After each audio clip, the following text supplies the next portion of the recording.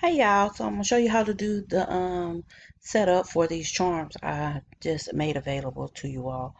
This charm, I'm gonna start with this one because it has a few more pieces than the other ones, but you can follow this tutorial and it would explain how to do the others as well. It's just one more piece to this one. So that's why I'm gonna show you with this font. So open it up, open the SVG up in your cutter, whichever one you use. And you want to save. If you're in Cricut, you want to do these steps. Save and then click on the image and then insert.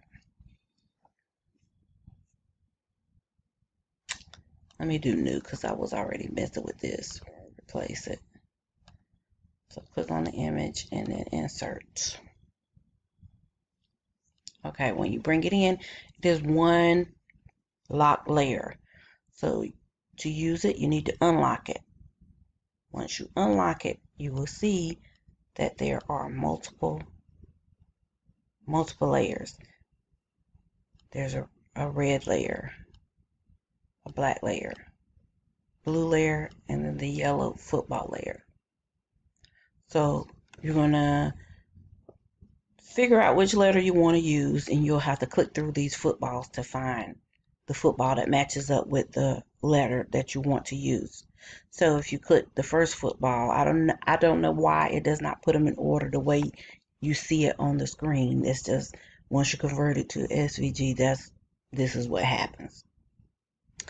So, or it might be in the layer and while creating it, while I'm thinking about it. But anywho, if just say, for instance, I click the first football and that is the V, so let's use that.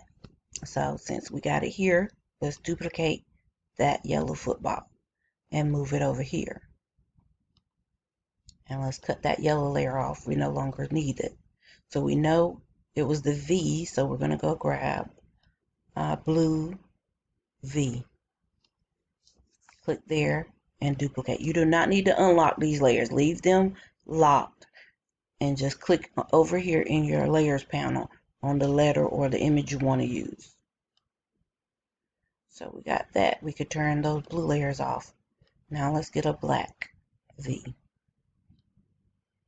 and duplicate that. Then we can turn the black layer off. And let's get a red. You might need it or you may not, but I'm going to explain that to you in a second. So duplicate that. So turn that off. So now that we got all our pieces, let's arrange this into the front. First, let's put this one on. Send to the front.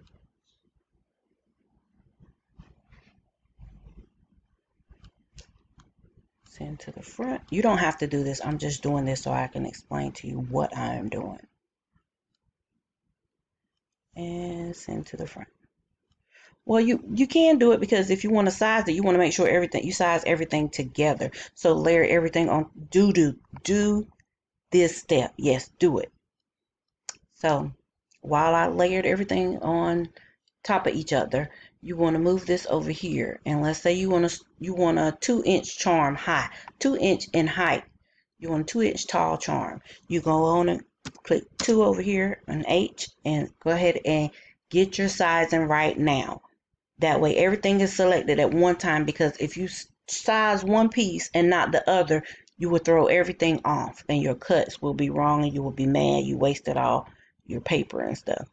So size it while everything is on top of each other in the program. So you size it first before you do any of your layer creating. So I'm going to go bigger than this so you can see what I'm doing. But 2 inches is a good size. You can go smaller if you want to. So I'm going to size it way up so you can see what I'm doing. Okay. Now,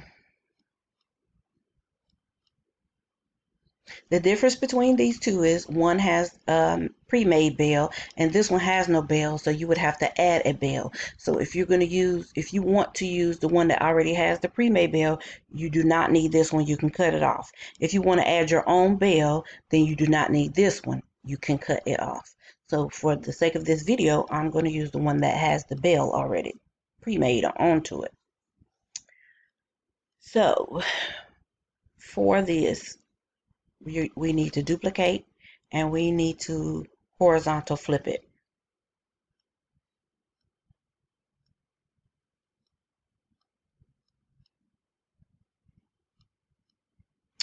Okay, let's say you're going to cut your shadow layer or your front back piece out of gold foil. Or you could do, let's say, you could do blue cardstock. You could do gold foil. You could do glitter. You can do whatever you want to do. I'm just saying this for the video purposes. So let's say you were cutting it out of gold foil. I'm going to turn it yellow to represent gold foil. You would then need to make a duplicate, and you need to turn, and for the sake of this video, again, I'm going to use black, but you could use white cardstock. You can use a colored cardstock. You can use whatever you want to use.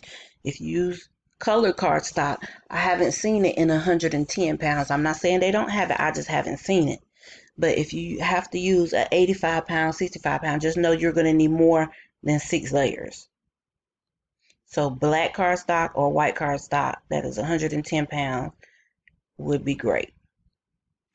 So again, with this would be your layers. So you would duplicate that 6 times. That would be for your layers. You can group this together. And let's say for your V, you want to make it silver. Again, I'm just saying that for the video. You can make yours whatever you want to make it. And also, if you do not want to use layers behind your V, you can attach it directly to the front of this gold foil piece. So if you have this piece is glitter, you can attach it directly to that. You do not have to make layers, but if you want to make layers to build it up, you can. So you would duplicate it, and then for this, I would make no more than 4 layers. You can make as many as you want to make, but I would make no more than 4. So we would turn this black and do 4. Make 4. Okay, for your football. Let's say you're going to do it. If you did this gold and did this silver, let's say you were going to do this in a brown foil. So let's make this brown just because you can make it whatever you want to make it. But I'm just saying this for the video. So let's say you're going to make that in brown foil. And with this also, if you want to make layers, you can make layers. If you don't want to make layers, then don't make layers. It can attach right to the front of this as well. So you can have both of these on the front without any layers attached to them, and it will be fine. But if you want layers, make layers. So same thing with the V. I would make no more than 4. You can make what you want to make. So now you can take all these for now. Let's do that first. Let's take these and group them. Group. Cut that off. So now you can hit make. And make sure you're using, it's going to say this is big. Then that's because it is. But make sure you're using 8.5 by 11, 110 pound black or white cardstock if that's your preference. If you use color cardstock, you're going to make sure it's 8.5 by 11. Or if you can find 12 by 12, that'd be great too. But you can cut these out of, it will size it up the way it needs to be. Or you can set it up yourself. Let me go back. So if I had all this laid out perfectly and then I selected and attached. So let me show you this. You see how it just split everything up on the other screen in all different mats. So if I wanted it to stay in the place I put it in, because you would set this up and lay it out correctly. You wouldn't have it on top of each other like this unless you knew you had enough space to cut it out in. So I would attach all that and then hit make, and it would leave it right where I had it.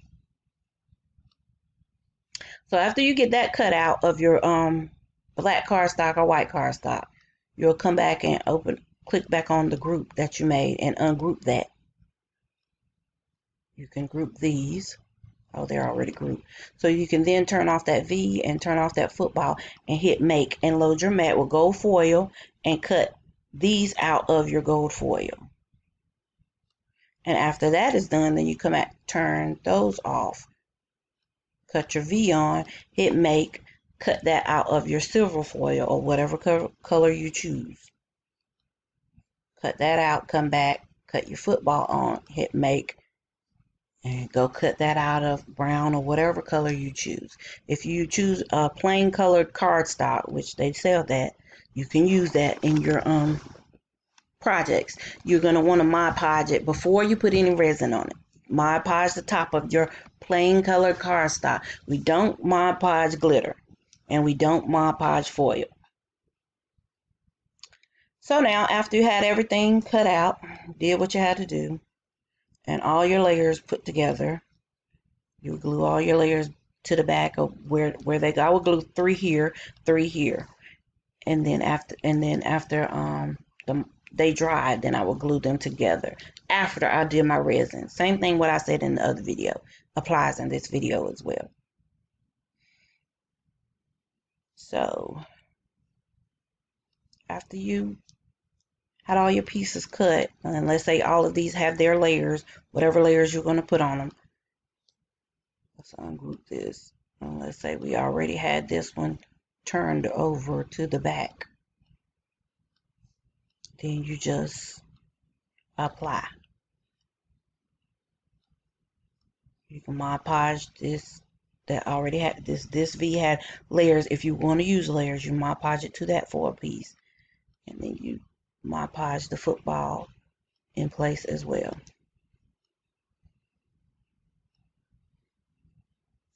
That is it, guys. I hope this helps.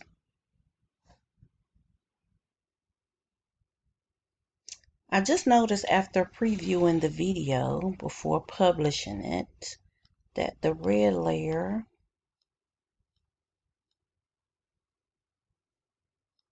has some extra pieces that I didn't flatten down. See here? Let's cut it on. See here? So I need to fix those before let's see if I can fix it here.